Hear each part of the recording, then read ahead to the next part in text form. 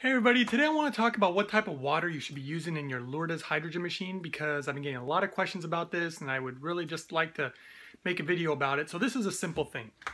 In the pitcher, you put any type of water you want to drink. It can be filtered water, it can be distilled water, it can be reverse osmosis water, it can be spring water. It doesn't really matter, whatever water you want to drink. I mean, I have my own personal taste of water that I like. I like distilled water that is mineralized because of the cleanliness, but you don't have to use that type of water in the pitcher.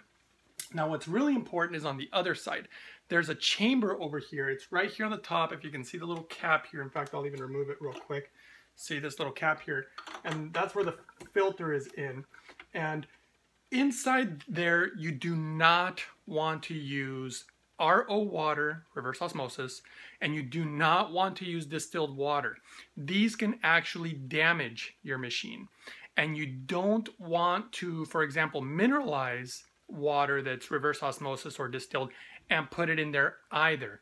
That will still damage your machine and it won't work properly. You want to use mineral water, or you want to use like spring water would be fine. You want the minerals in it because the machine is actually doing a type of electrolysis and needs the minerals. And then it goes down into here, but the good part is that water, you're not drinking that water. Now it is better to use filtered water because you don't want chlorine, but beyond that, you want regular mineralized water and you're not drinking that water, so it's not a big deal. The important part is this water. This is the water you're going to be drinking. And it's pretty easy to set up. You just pour the water in there and the filter has like a little floaty device on it and it shows you how much water's in there. If you ever run out of water, which it kind of looks actually like kind of low on water, it'll show a little droplet on there and show you that you're running low on water. And you just want to make sure that the sponge is elevated in the center, so you have like, let me see if I can pull up a picture here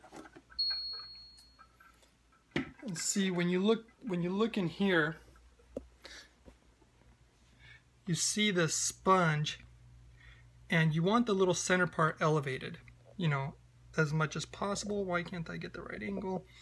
And sometimes I'll pull it up and I'll just kind of rest it on there. You want it nice and elevated, and that's pretty much it. I mean, it's pretty simple.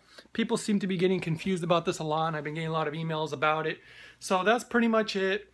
Hope that answers anybody's questions out there, and see you next time.